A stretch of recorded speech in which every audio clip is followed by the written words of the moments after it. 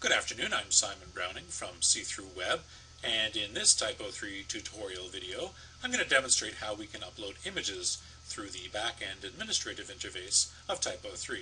Actually, this technique works not just for images, but for anything you want to upload. Could be document files like Word files, could be Acrobat files like PDFs, or really anything that you want to upload. So as we can see on the screen here, I've just logged in, and I'm actually a full administrative user. I've got the full administrative menu down the left side. Depending on your own particular level of access, you may have less items available. However, from this list, I'm going to select File List, and when I do that, I get a listing of the folders that are available that I can upload into. Now again, depending on your own particular access level and your own server setup, you may have different folders available. However, I do have one called Images, and so I'm going to click on that. When I click on that folder, I can see the images and folders that are available from within that folder. Now, for the purposes of this demonstration, I'm going to create a new folder, and I'm going to call it Samples. And to create a new folder, I click on this icon here, which if I hover over, says New, and when I click on it, I get a place to enter the name, so we're going to call it Samples. And I can specify the number of folders, and I just want to create one.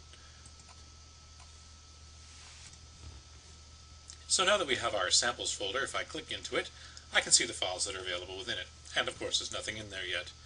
To upload files, I'm going to click on this icon here, which if I hover over says Upload Files, and it's going to pop up the File Uploader box. Now, this is TYPO3 version 4.3. Previous versions had a slightly different way to upload files.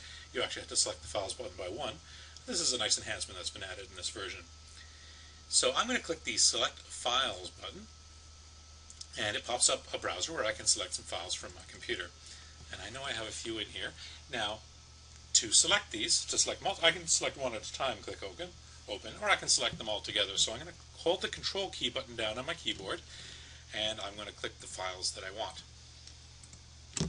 And you can see it's adding them to this file name area here. Let's get a couple more. And we'll say Open. And when I do that, it's going to build a little file queue, and it's going to start uploading the files.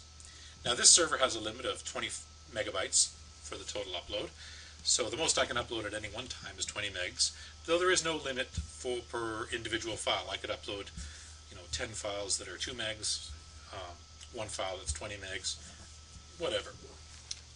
Just the limit per upload is 20 megs. If I needed to do more than that, then I would split it over several uploads. So you can see that the files have actually uploaded. And that's it. That's how we get the files in there. Some of the controls that we have that make life a little easier for us are one down here in particular called Display Thumbnails, which if I tick on it, will show me little thumbnail versions of the images. Now this might depend, depending on your own particular server, how it's set up, your hosting account, etc. You may not see the thumbnails, but it's really handy when you can. Another handy icon is the Show Clipboard. So if I tick this box here, nothing happens immediately, but there are actually multiple types of clipboards available, and I like Clipboard 2 because when I do that, I get a series of tick boxes next to all the images. And I'll show you how that comes in really handy. If I want to delete one of these images, I can click on the icon, a little menu pops up, and from it I can select Delete. It asks me if I'm sure, and I can say OK.